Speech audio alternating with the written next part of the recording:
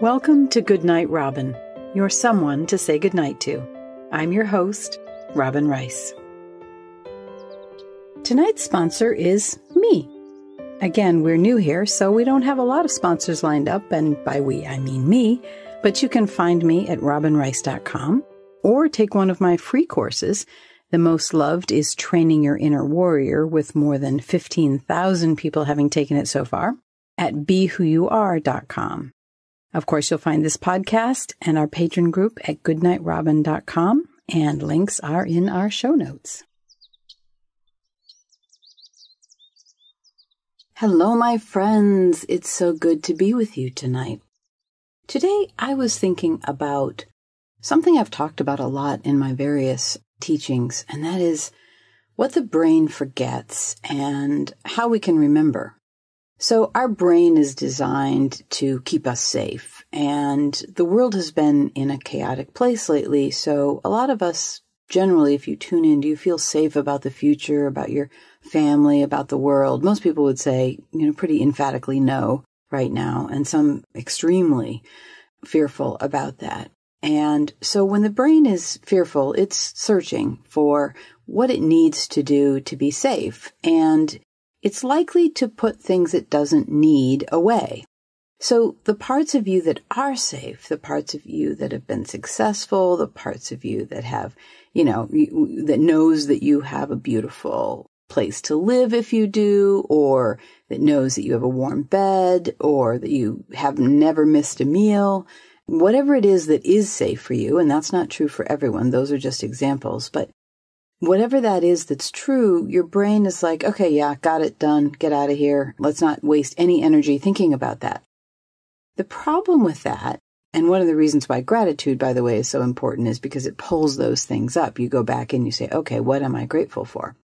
But the problem with that is that we forget all the good things that have happened, and we're on alert for the bad things. We're on alert for where things aren't right, and we constantly search for how can I be happier, how can I be safer, how can I be XYZ, and that challenge for our brain has to be dealt with. So one of the ways that I suggest for people is obviously a gratitude journal is, it's super proven to be, it's overproven. It's been done so many beautiful times that this really helps us. It helps us to remember all the good things and not have only this dark picture in front of us. And then what I add to that is what I call a wins journal. So winning and losing, if you will, but only the wins. And this journal is about what I'm intending and then what I get. So it's not just gratitude. It's not just having a warm bed.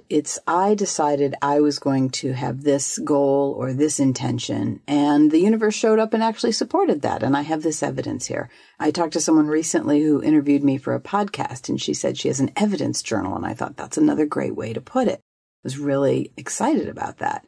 So whatever it is, we want to be able to look back and say, well, I intended whatever it might be. I intended to get into a good college, and I got into one. Now, obviously, that's going to be for a younger person than me right now, because I'm long past those days. Not that you can't go back later, but not in my intention set.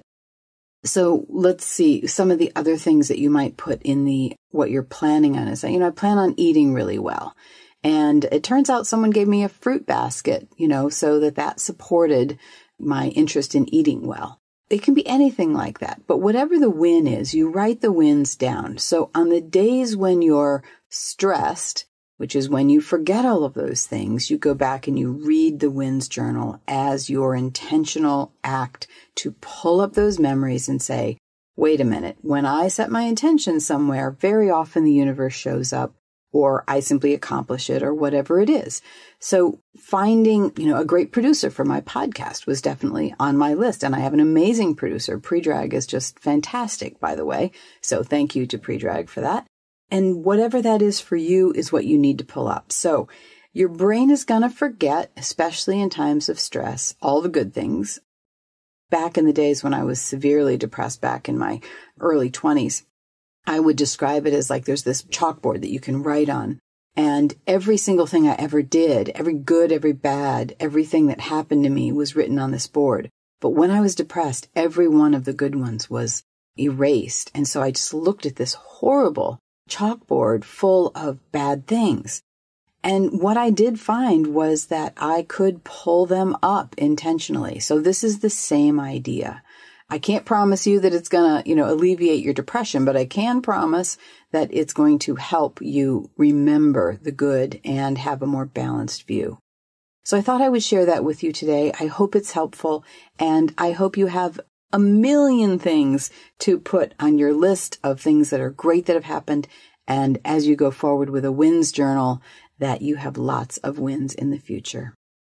Good night, my friend. I'm so glad we're here together.